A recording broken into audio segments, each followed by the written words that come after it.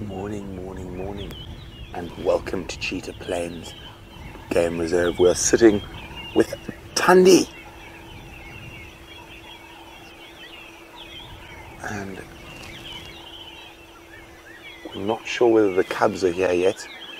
I've got a sneaky suspicion she didn't go fetch them. Just looking at what's left of the carcass.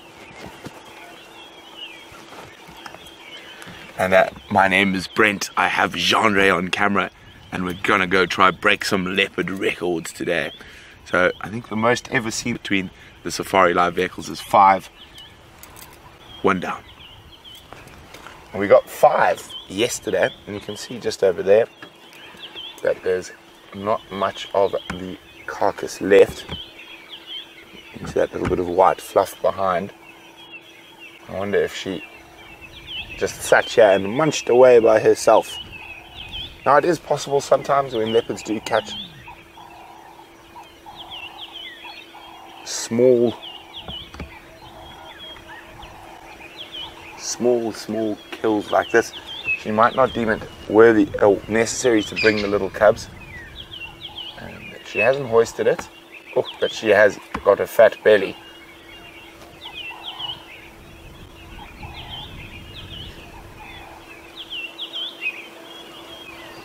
Now those little ones should still be suckling. I think they're 8 weeks old, 9 weeks old at the moment.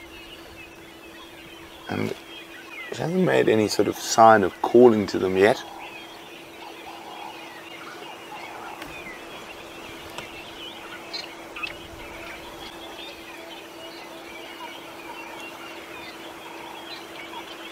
So if she starts calling, the cubs could be here.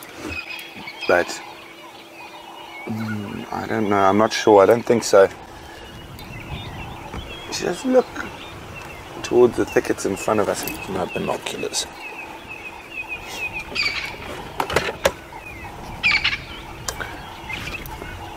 Have a quick look in front of me. Yeah. Well, she's dozing off. Remember, you can, she's up again, send us questions using the hashtag Safari Live on Twitter.